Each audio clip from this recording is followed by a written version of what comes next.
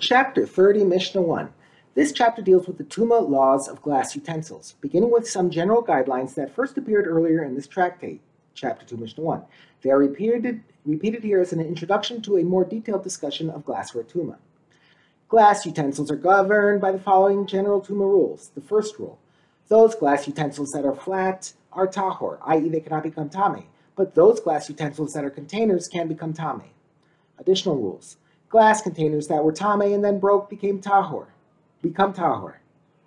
If one then made the pieces back into utensils, they can become tame from now on, but their old tuma does not return. The Mishnah now discusses various glass utensils that had a small, hollow base resembling an upside-down bowl, similar to the bases of our silver and glass goblets. A low table and a platter made of glass remain tahor since they are flat and are not containers, even though their hollow bases can hold things. If, however, the upper surfaces of these utensils have a rim, they are containers and can thus become tame. The Mishnah discusses the law of the bases of utensils once the upper part broke. The base of a bowl or the base of a platter made of glass whose upper part broke and can no longer be used, leaving the base as its only usable part, which someone now designated for use as a bowl by turning it over, remains tahor.